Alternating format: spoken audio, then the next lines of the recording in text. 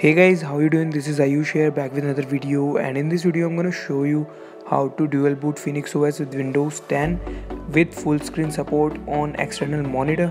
I've been searching all over the internet about how to get full screen support on PhoenixOS on external monitor, but I didn't find any video or anything. So in this video I'm gonna show you how to get it working on your device. And guys, please hit like button if this video helps you.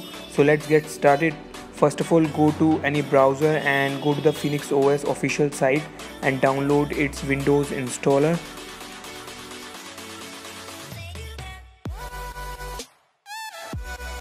Once it is downloaded, run it.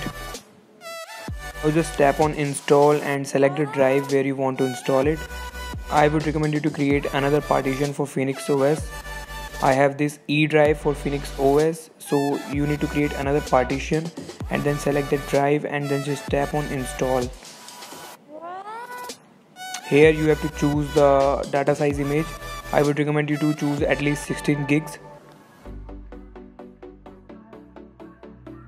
Once the installation is complete, don't tap on reboot now, just select remind me later option. Now download and install EasyBCD on your device. This is a free program for Windows that lets you create and edit boot entries. Now just run it.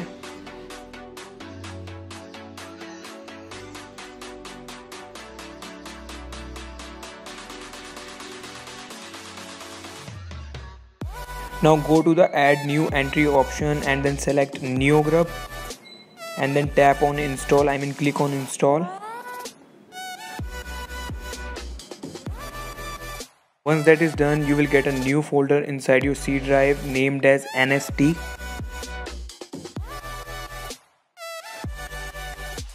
Go to the C drive and then go to the NST folder. There you will find a file named as menu.lst. Open this file with any text editor and also open the file that I've provided in the description.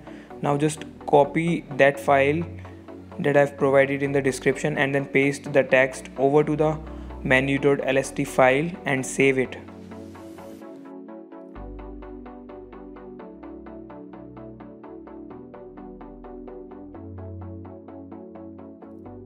This code over here, video LVSD, transfers the video from the internal display to the external monitor.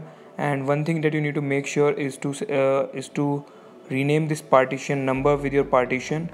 If you don't know how to find that, then just check out the description. Once that is done, reboot your computer.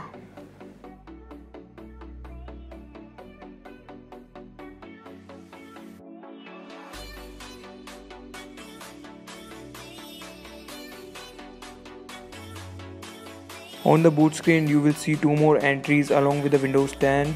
One is PhoenixOS and other is NeoGrub bootloader. Just select NeoGrub bootloader and then just select this.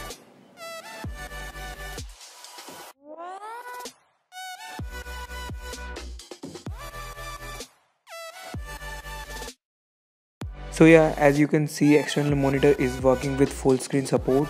There is no cropping or anything like that. Now one more thing, if you want to use your laptop's inbuilt display, then you need to select PhoenixOS boot entry to boot to the PhoenixOS. Now to avoid the confusion, just go to the Windows and go to EasyBCD, then select edit boot menu option and then rename this new bootloader boot entry with whatever you like PhoenixOS external monitor or something like that. So yeah, that's it for this video guys. Don't forget to check out my other videos and please drop a like. So yeah, that's it for this video. Bye guys.